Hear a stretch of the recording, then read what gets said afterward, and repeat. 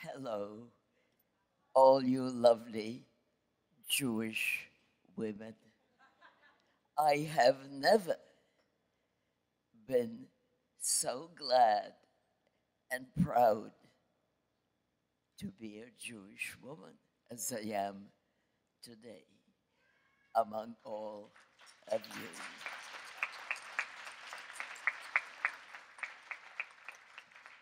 It's a great honor you're giving me today, and I'm quite touched by it. I'm not sure why I am celebrated by you. Is it because I'm a Jewish woman? Is it because I am old, sort of long in the tooth? Today is the 10th of March. In 2 months, on May 10th, I'll have a birthday. I'll be 102. How did I get to be so old? I don't know. But I'll tell you something. I like it. I absolutely like being this old. And I'll tell you why. All my life, I've had to do something that I had to do. I had to study, I had to go to school, I had to have a job, I had to teach, I had to marry, have children, work. For the first time in 101 years, I don't have to do anything. What a wonderful, wonderful feeling, a liberating feeling. I can say when I'm asked to do something, no, thank you. Why not? I'm 101. What a great excuse. Provided, of course, one is healthy. And that's a huge proviso. And I have been fortunate. I'm aware of the fact that I don't have much time. My future has become my past. And so my priorities are different. I value time. What's important to me now is my family, is doing what I enjoy to do, even if it's nothing. What a wonderful feeling it is to do nothing. But I have been busy. As you will see later, I've been busy translating all my books into digital books. And they're here today. I'll be signing them. But besides being old, I like that word, old, not senior. That's a high school prom word. Not older. Older than whom? Old. A very honorable word. I like it. And I wish all of you would have reached this ripe age. as I said, provided you're healthy. That's a huge proviso. Because I'm aware of the harsh realities. I'm aware of the problems in the marketplace. I'm aware of the premium on youth. But old age has its huge advantages. I remember the Browning line, grow old along with me, the best is yet to be, the last of life for which the first is made. I always thought, what a ridiculous sentence when I was young. I realize how true it is. All the struggles and problems of youth are behind one. Children are grown and on their own. And for the first time, one has opportunities to do what one wants, but not what one is supposed to do. So I'm enjoying this, and I'm enjoying particularly being with you today. Aging is a matter of mind over matter. If you don't mind, it doesn't matter. And I don't mind. I tell my age. And it's a sort of open sesame to how kind people are. When I cross the street, they come to help me. When I'm looking for a place to sit, they offer me a seat. I wish all of you will reach this age, then you will understand what I am saying. As far as my books are concerned, which are all here today, and I will be signing them later, for the first time in my life, I have collected my short stories. Actually, my novels are in a way short stories. Up the Down Staircase, Love, etc. Up the Down Staircase, which made my success, was an accident. I had published short stories in national magazines.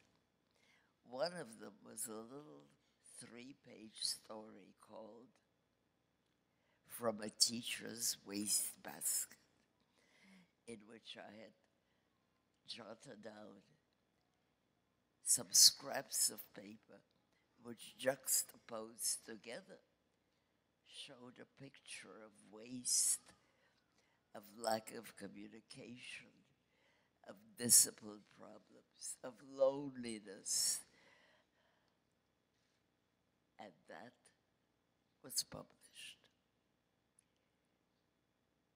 Prentice Hall, the publisher, had an editor who recognized something in that little 3.5-page story, called me to have lunch, and asked me to expand it into a book.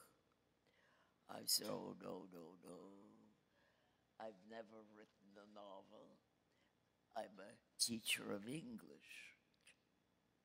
I used to say it with great pride.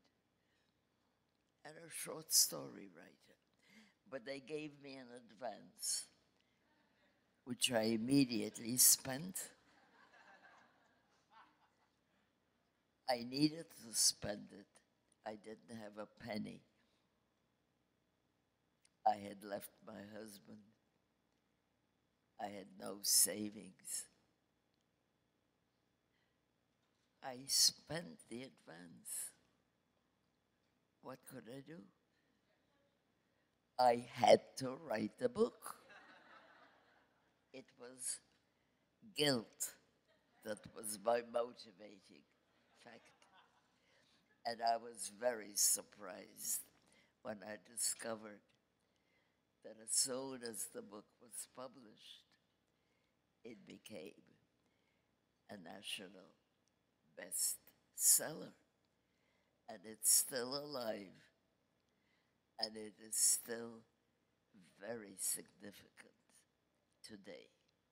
Well, what used to be a mischievous spitball is now a rebellious rock. What used to be stealing chalk is now robbery at knife point.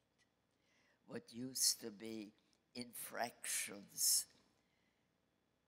like chewing gum in class, smoking in the lavatory, become crimes that our children commit. I think the difference has to do with a drunk culture. Up the down staircase had no drug problems, at least not many. It was a straw in the wind, and the wind is now a hurricane. As soon as the book was published, I became known as the author of, and I found myself known, especially by teachers all over the country, who said, "How did you know? You described my class, my student, my problem." And I treasure all the letters that they sent me. It was bound to become a movie. And 2 moving picture companies bargained for it. 20th Century Fox and Warner Brothers. And Warner Brothers won. I was the technical consultant. That meant they let me hang around. They paid me. They didn't listen to a word I said. They transformed a high school in Manhattan, textile high school, annex for boys on 10th Avenue, into the school I describe in Staircase. Inside, they had names of the teachers I invented. Inside, they had classes and the numbers of the rooms I invented. And I remember seeing all those people scurrying around, actors, directors, script girls, makeup people, all of them working. Why? Because one day I had sat down at my typewriter and put a blank piece of paper into it. And that was the beginning. And so many of us who have thoughts about expressing something that you feel, about possibly writing it. Perhaps you take notes and you leave them around. Perhaps you jot down ideas. Those may be the seeds from which would grow a creative work of art. I have written another novel Love, etc., which has to do with us grown-ups. And I like it very much. It's a very good book. I believe that's out here today too, as well as 2 volumes of my short stories. Some had appeared in magazines throughout the years. I never collected them in one volume. And my nonfiction pieces, random thoughts and observations called This and That. I believe all 4 books are here today. This and That, Love, etc. La Tigresse, which is my short story volume, and Up the Down Staircase. And I believe that they're being available today after my talk. I was given 5 to 7 minutes in which to talk. I remember asking a class to write about 100 words so I could tell what their weaknesses were in English. One boy wrote a few lines. 85 words so far. Need 15 more. I don't need 15 more. I think that I've communicated with you. And if I talked for 5 to 7 minutes, I don't know if I did. If I talked an extra half a minute, I hope you will forgive me. I thank you. Thank you. Thank you.